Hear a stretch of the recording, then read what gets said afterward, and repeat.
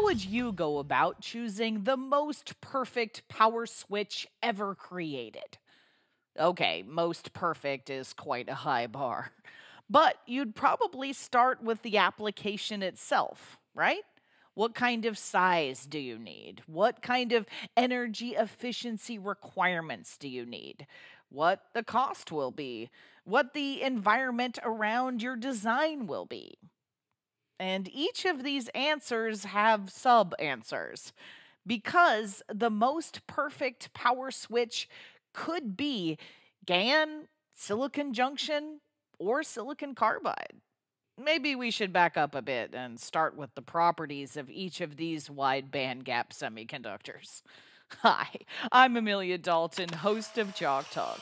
Wide bandgap semiconductor materials are great choices for next generation power converter switches. In this episode of Chalk Talk, Matthew Reynolds from Infineon and I explore the benefits and trade offs of gallium nitride, silicon junction, and silicon carbide power switching technology. The importance that body diode performance plays in these solutions, and how you can take advantage of gallium nitride, silicon carbide, and silicon junction wide band gap power solutions from Infineon in your next design. And before we get started, don't forget to click that link. There you can find even more information about this topic from Infineon.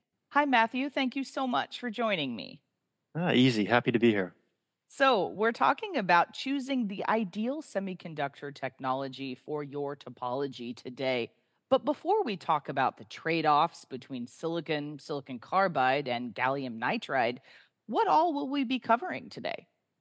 Well, that encompasses it, which is quite a bit. But yeah, we'll be looking at silicon carbide, silicon junction products, which have been around for many years, and then, of course, GaN. So we're in a unique situation today where we've been working with silicon junction for many, many years. But there's two new wideband gap technologies, GaN and silicon carbide, that are certainly disrupting the industry. So we're going to look at some of the attributes of all three of the technologies and maybe give a little bit of insight into where you might use one over the other. Okay, great. So, Matthew, what kind of design considerations should we keep in mind when it comes to choosing a power switch? There's many, but I chose a few here to look at. I think in the top left-hand corner, you can see that these would be the attributes or maybe the electrical specifications or the variables, I would say, when considering looking at silicon junction, GaN, or carbide. What exactly you're doing or what power topology you're using may lend itself to better for one technology over the other. It really lends itself to GaN. Efficiency, certainly that's a wide band gap attribute there, but cost is silicon junction. We're always cost sensitive. And then environmental condition, there's lots of different conditions, lots of variables that will have an impact on the difference between silicon carbide, silicon junction, and GaN. So, Matthew, how does the material properties of these different solutions come into play when we're choosing a power switch? Well, they so much don't come into play, but it gives you an understanding of why wide band gap has become really the talk of the power semiconductor world today. What is the ideal switch, right? The ideal switch would have zero conduction losses, can stand off a very large voltage, and switches almost infinitely fast. So there's your perfect switch. So what wide band gap does, if you look on the left-hand side, you can see that, well, as you start moving from silicon junction, which has a band gap of 1.1, and you start moving up towards 4, if you remember your semiconductor physics, that's not a semiconductor anymore. That is call it an insulator. So there's the standoff voltage at that point. But usually there's an inverse relationship between band gap and breakdown field and electron mobility. But we don't see that here with wide band gap. So here we're starting to move towards that perfect switch where we're able to stand off a very large voltage, but really doesn't affect the electron mobility of it. So that's the key right there. Okay, so what about the technical differences of these different solutions? How do they compare? We love to talk about figure of merits in the semiconductor industry. And although I don't think they really have much of a practical point to be made when we talk about figure of merits, but it does give you a benchmark or an indication of how one product or one technology works better than the other. So in this slide, you can see that we take similar devices, or at least similar as we can. So on the left-hand side, we take two silicon junction products, one with a very strong body diode and one without a strong body diode. We talk about our GaN products and our silicon carbide products. Both of them have about a breakdown voltage of 600, 650 volts. And then the figure of merit. What's important is the RDS on here. I keep it at 50 milliohms. So remember, with semiconductors, if I change the RDS on, I'm going to change all the other characteristics. A great example would be if I took a 50 milliohm device and I halved the RDS on to 25 milliohms. Effectively, I'm almost doubling the die area of the device. And that'll affect the capacitances. So it's very important to keep the figure of merits the same here, and that is the breakdown voltage and the RDS on. So what is the channel resistance when the device is on? It's 50 milliohms.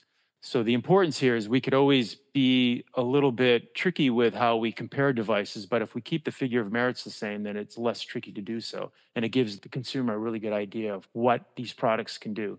Look at the silicon junction, compare it to the silicon carbide and the GaN, quite small on both the GaN, the wide bandgap devices. Look how small the silicon carbide is relative to the silicon junction, but not as small as the GaN. And this is important because GaN does not have a body diode. So these are the two most important, I would say, figure of merits that I would point out in this slide. Okay, so let's talk about body diodes. Why are they so important? Yeah, you cannot have a conversation between these three technologies and especially GaN without talking about the body diode. So the incumbent silicon junction products, we've developed these products to have a very strong body diode or no emphasis placed on the body diode. And this is going to depend on the topology you use. But anytime you're looking at a power converter talking or working with a half bridge, full bridge, maybe the totem pole PFC, this is based on the half bridge topology. So the idea is that you're going to be switching the top device, which I call switch one here, and switch two alternately on and off. What's really important is you can't have both of those switches on at the same time because you would essentially short out the input voltage. So there's a brief period of time where both switches are off, and during that brief period of time, the diode is conducting the current. And this is critically important for these types of converters. And this is also where a lot of the losses in power conversion takes place. What about the body diode of a MOSFET? What does that look like? Right, right. There's a difference. We can create and develop these silicon junction products to be very specific to types of topologies and applications. I didn't know this as a beginning power supply engineer, but now I know quite well. So it's just not a MOSFET. There's a lot of technology that goes into this, and we can start to manipulate the characteristics and the properties of these devices to really be applicable to particular applications. So here we have a silicon junction device. Both of them are very similar. They're a 950 volt standoff voltage. They have 450 milliohms of channel resistance, and one has a strong body diode and one has a weak body diode on it. And you can see not only in how quickly it can commutate the current by the didt, but also you can see it in the charge. So the charge is significantly less with the product that has a strong body diode. Okay, so when would the performance of a body diode be important? This is a great illustration to show you where you'd use one over the other. So on the left-hand side, we have a power factor correction converter. This is what they call a single-ended topology. The diode is only going to go in a unidirectional from the drain to source of that diode on the left-hand side. But on the right-hand side, what you see, or is in the middle, I would say, is the half-bridge converter. These diodes are very important because the switches will be turning on and off alternatively, and the diode will conduct. So here you'd use the PFD7 on the half-bridge topology, and there's no need for it. You could use it in the power factor correction circuit, but it's not necessary. Okay, so what about solutions for hard switching applications? What would you suggest here? So with a hard switch, we're going to talk a little bit about the half bridge, full bridge topologies. And there's two choices you have, or the designer has here. You can go hard switch, where alternatively the top and bottom MOSFETs are turning off and on, just a brief period of dead time to ensure that the two switches aren't off at the same time. So during this time, your losses, as you can see, hard switching losses, as I point out here, it's an addition of the conduction losses, the diode losses, the turning on and turning off losses, I would say the transition losses, and then the losses in the diode, the QRR losses, and also you have to charge and discharge the output capacitance. And so this is how a hard switch converter works. More or less a figure of merit, I've taken three different technologies here, silicon junction, silicon carbide, and GaN, and I've compared them. So what's really of note here is the losses in the diode, the P, what I call QRR here. And you can see with the silicon junction, the nanocoulombs on the silicon junction product are 770 nanocoulombs. Silicon carbide is pretty small at 125. No body diode on the GaN product, so that's zero. So we also need to talk about reverse recovery loss as well, right? That's right. So what I just brought up with the PQRR, I wanted to make a practical example to show you the significance of it. So I took a half bridge converter, 8 kilowatt switch mode power supply, 400-volt bus at 20 amps, and I'm switching at 100 kilohertz. So let's compare the three technologies, same devices here. Let's start out with a silicon junction on the left-hand side. 31 watts of losses on that one device. That's pretty significant. Not zero, but pretty small is the silicon carbide at 5 watts. And then because there is no body diode, 0 watts of losses on the GaN device. 31 watts on an 8 kilowatt switch mode power supply may not seem a lot. I think it works out to about a 0.5% of efficiency, but it does add up. That's one switch, and that's just the loss due to the body diode. I think the point to be made here is your 31 watts on a device is probably going to be a challenge for most engineers to get that heat out of the device. So even though it may not think of it as a large inefficiency, it is going to be troublesome for the design engineer to get that heat out of that device and out into the air. So, what about resonant converters? Why would we want to use that kind of technology? Right. So the other choice we have on the half bridge topologies is resonant operation. And the first thing most engineers will think, well, during the transition time, if I wait long enough, that switch node will eventually go to zero. So that's how we have zero voltage switching. We wait for that switch node to move to zero, and then we'll switch the devices on. So why would it make a difference if I was using carbide, silicon junction, or GaN? If I wait to zero, there should be no losses. And this is exactly true. The problem is the period of time you have to wait due to the large capacitances of silicon junction is long. So here on this page, you can see that on the left-hand side, there's a transition between the current and the voltage of a GaN switch. And in the middle, we have once again, the C7 product, which is silicon junction. And that dead time is quite long. So in order to switch quickly, you need to wait, or maybe you can't switch quickly because you need to wait for that switch node to move to 0 volts. So this is the key here with resonant converter. It doesn't necessarily make the converter any more efficient by using a wide band gap, but what it does allow you, especially with GaN, is the parasitic capacitances, or the capacitances that are of the device, are so small that you can switch quite quickly, 8 times faster here, without realizing additional losses. Most of the time, we're familiar with the higher switching frequencies increases switching losses. Here, the switching losses haven't increased at all. They've remained the same between silicon junction and GaN. But what you have done is you've enabled your device to switch 8 times faster. A great example would be if you're switching at 125 kilohertz with silicon junction, you could easily move that to almost 1 megahertz and realize no additional losses. And this is really probably the most significant, I would say, attribute of GaN. And if you're looking for very high power density converters, you're going to want to switch at a much, much higher switching speed.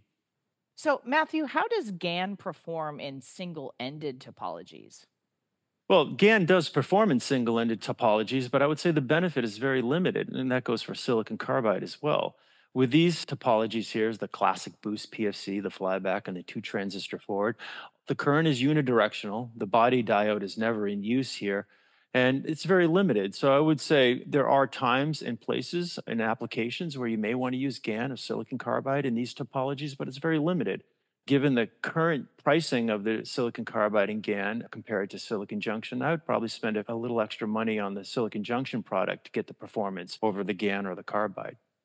Okay, so if not single ended topologies, where would GaN provide a significant performance benefit? Yeah, not only GaN, but also silicon carbide. So this is a little bit of a summary slide of the previous 3 to 4 slides. So the control strategy, right? Where would you use GaN or possibly carbide? So definitely for hard switching, as I spoke, that body diode is really important. There's going to be a lot of losses due to that body diode, especially in silicon junction. No body diode in the GaN, so of course that's going to work out really well. You're going to realize a really efficient design. And then for soft switching, or what we call zero voltage switching, the losses aren't increased or decreased so much with GaN or carbide, but the ability to switch at a much higher switching frequency. So here I set it at 250 kilohertz. If you were looking at a converter, power density was quite important. You needed to reduce the size of your magnetics and your capacitances. You'll be switching at probably a greater switching frequency than 250 kilohertz. Certainly GaN is going to be important at that time. It may not even be achievable with silicon junction products. Okay, so Matthew, can you give us an example of an application that would benefit from the lower shift in RDS on versus junction temperature of silicon carbide versus silicon MOSFET technology? Yeah, this is an important slide that I needed to present because it really starts to show you the benefit. We've been talking about GaN quite a bit, but what we really want to point out is some benefits of the carbide. And there's no better slide than this. So in a data sheet, you look at the RDS on of the three different products, and they usually indicate what the RDS on is. Maybe they'll give it to you at a couple different temperatures, 25 degrees C, 100 degrees C, and maybe 150 degrees C. But the temperature or the RDS on that you have at 25 degrees C, which isn't really of much use to the design engineer, isn't the RDS on that you'll be using when this product is operational.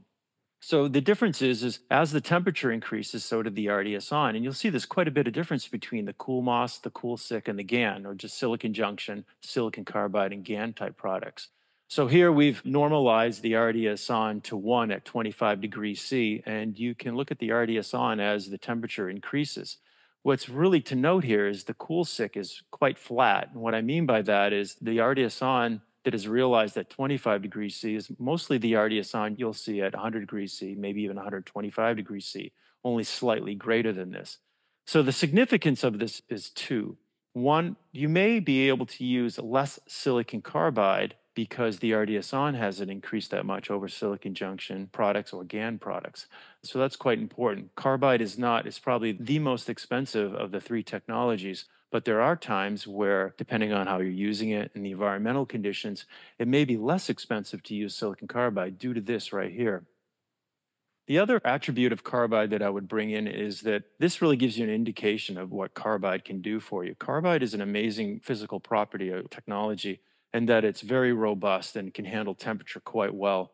The ability to get the temperature out of the die and into the environment is significantly better than the other two technologies. Okay, so you mentioned avalanche and overvoltage protection earlier. Mhm. So can we take a closer look at those as well? Sure. So most design engineers are very familiar with avalanching and avalanching energy. This is common with silicon junction and silicon carbide devices, where as the voltage across the drain source and its off state increases, eventually there'll become a voltage level where the channel starts conducting current. This is worst case scenario. You have a high voltage across the drain to source, and now you have current traveling through that device. Power will increase extremely quickly, and power is heat, and heat was eventually what will destroy the device.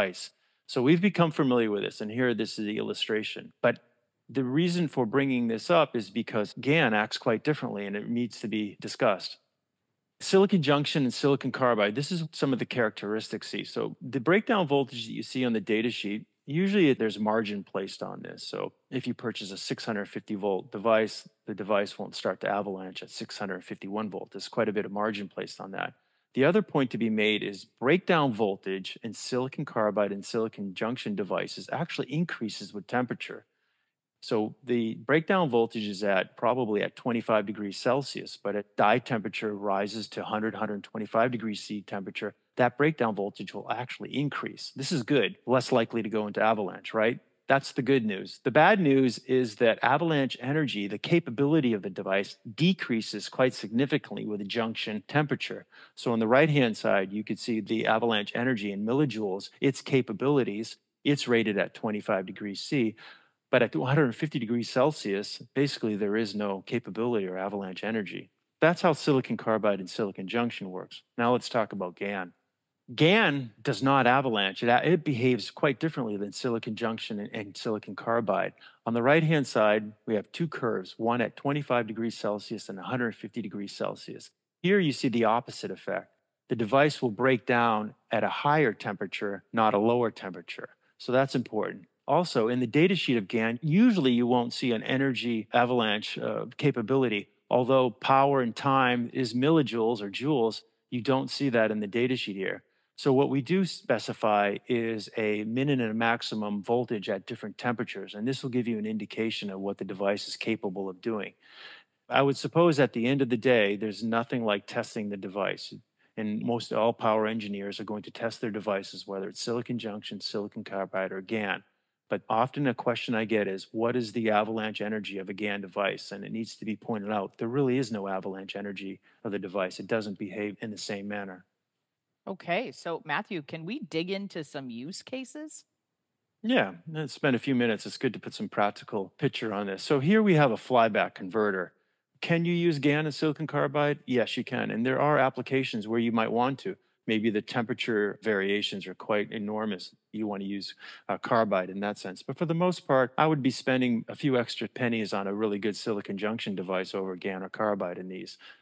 Remember, silicon junction has a long, long, long time to, it'll be around for quite some time. It's not dead yet. And the next circuit I show a cycle converter. So this is something you would find maybe on a solar panel where you're converting solar energy to AC grid energy. Here, GaN is quite popular, but also you could use a silicon junction. Depends on where you're using it. On the primary side, or what I would call the panel side, silicon junction, lower voltage products really do compete really well at GaN. I think eventually GaN will overtake these types of devices, but today, very, very low RDS on, very well functioning silicon junction products usually find a home there. Now, on the AC side, silicon junction will probably certainly find its home sooner than later. And this is mostly due to the topology and the body diode and the function of the device. Higher efficiency is going to really drive the design engineers for GaNs in these products. And eventually, let's talk about the totem pole PFC. You may not think that this is a half bridge topology, but it is. So on the left-hand side, we have what we call a unidirectional. So the power is only in one direction from left to right. Very popular topology today is the bidirectional total pole PFC. So this is where we see it in battery energy storage systems, bidirectionally charging with an EV car. This is a common topology here. You have two different legs here. You have the silicon carbide or the GaN fast switching leg, or this is what I would use on the fast switching leg on the left-hand side.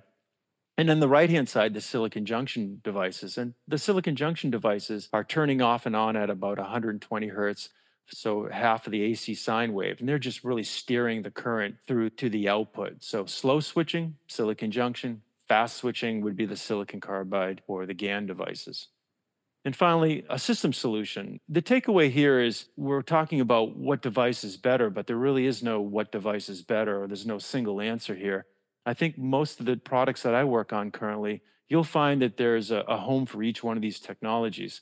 And in this illustration, I show you totem pole PFC is on the left-hand side.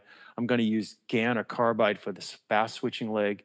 I'm going to use a particular device called our S7 for slow switching on the slow switching leg of the totem pole. And then on the half bridge, we've shown this already once or twice, GaN or possibly a silicon junction device, but with a fast body diode is going to be the technology of choice there. Low voltage MOSFETs, here our OptiMOS devices are working quite well. Could use GaN, but I think today anyways, the OptiMOS devices work really well in this application. The takeaway here is no one particular technology will always fit every application. It's a combination of the three technologies to get your best design. And then finally, we'll get solid state circuit breakers. This is something that I work quite a lot with. This is a great application for carbide. It can be used silicon junction for the 15 amp to 20 amp circuit breakers. But here again, the ability for silicon carbide to withstand very harsh environments, including temperature, there's no substitute for it. Here, this is a great application for silicon carbide that we see. Excellent. So before I let you go, Matthew, can you recap your main points for me? Yeah, so silicon junction, as I said, it's a mature technology. It's been around at least 25 years, and there's been recently slow developments. It's improvements, but it's slow, it's incremental. Silicon carbide and GaN, they've been around for quite some time, but really they've just now started to get the economies of scale and the applications working. So it's a pretty exciting time. Just having one of those technologies to work with other than silicon junction would be pretty remarkable, but now we have two of them. And I would also say that the improvements on the silicon carbide and the GaN are going to be pretty substantial over the next few years. So we're just getting started with those. I would say GaN's a little bit more complicated to work with. Remember, the beauty of the GaN is it doesn't have a body diode, but also what's important about it is it has very low input and output capacitances. So that's great because you get those very fast transition times and such. But what happens when the GaN device capacitance becomes so low that other capacitances in your design can sometimes start to dominate or affect the performance? And this is where you need to be very, very careful with your layout. You need to be very careful in the way you assess the boards. So it can be a little bit more tricky to work with, I would say. In summary, I would say GaN, if you're looking for the highest power density, there's no substitute for GaN. And this is what we see today with the power converters, such as laptop computers, the USB chargers, and then other applications like this. If you need high power density, GaN is probably a technology you'd want to be looking for. Carbide, as you move towards voltages over 650 volts, 700 volts, carbide is going to be your choice there, also for harsh conditions. And then silicon junction, there's no substitute for it. Lots of different great products today with silicon junction, and it's very cost effective, and I'm sure it'll be around for many, many years to come. Excellent. Well, Matthew, I think that's all I have time for today. Thank you so much for joining me. You're welcome. Thank you. And before we go, you didn't forget to click that link, did you? There you can find even more information about this topic from Infineon. For Chalk Talks, I'm Amelia Dalton from eejournal.com. For more Chalk Talks, head on over to the Chalk Talk section of EE Journal. You can't miss it, it's right across the top. Or head on over to YouTube, youtube.com/EEJournal.